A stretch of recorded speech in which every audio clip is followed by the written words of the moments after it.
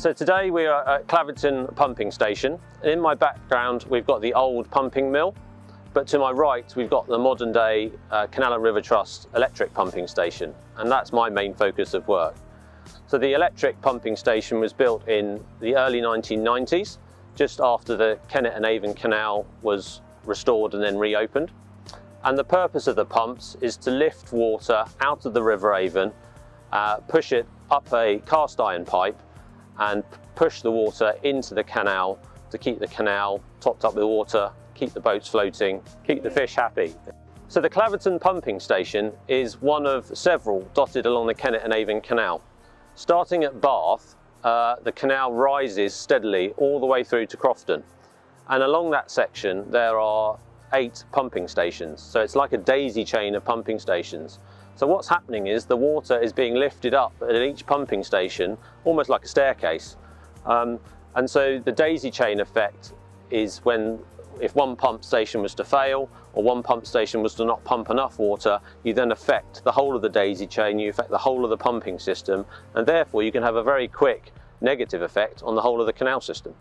The 1990 pumps are electric pumps. There's 2 of them, and they are controlled by a SCADA system. SCADA stands for Supervisory Control and Data Acquisition. What that means is that we can log on with a tablet or a computer or a mobile phone and actually look at what the pumps are doing, how much water they're actually pumping into the canal.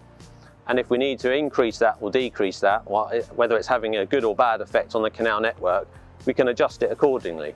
So it's quite modern technology compared to the old mill behind me, which is pen and paper and writing it down in a book. Our pumps are pumping roughly 300 to 320 litres per second. So over the course of a day, that's about 30 megalitres. And to put that into perspective, that's about 12 Olympic swimming pools a day worth of water that we are lifting out of the River Avon and putting into the canal. So very quickly, when you think about the daisy chain of all the pumping stations from Bath up to Crofton, they're all doing similar values. So it's an awful lot of water that we are transferring basically up a hill.